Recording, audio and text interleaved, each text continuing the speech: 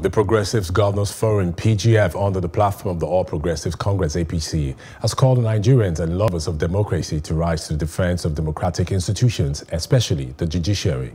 The call was contained in a statement issued by its chairman, Abubakar Bagudu of Kebbi in Abuja on Saturday. It described as depressing a statement by the national chairman of the People's Democratic Party, PDP, proclaiming the Supreme Court judgment on Imo governorship election as a miscarriage of justice. Bagudu also condemned Uche Secondo's claims that the judiciary was heavily compromised and had lost credibility over the verdict.